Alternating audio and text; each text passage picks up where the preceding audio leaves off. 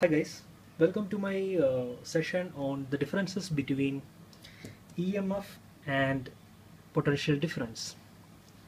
So um, I will just explain one by one what is the EMF stands for and what is the potential difference stands for.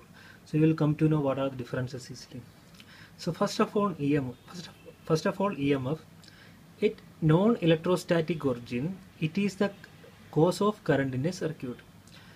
EMF is the thing, electromotive force, which is the only thing which causes the origination of current in the circuit.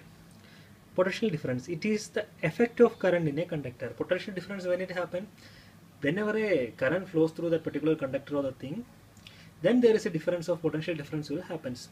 But in EMF, it create the current, and it exists even if the terminals are open.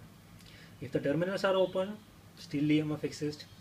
Potential difference across the R is 0 if the current through it is 0. If there is no current, will be no potential difference. It is caused by the current only, effect of current only. So without current, there will be no potential difference.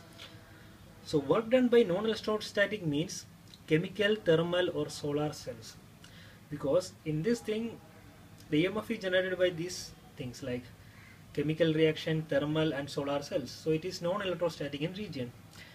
And line integral of electrical field strength between 2 points, same as that.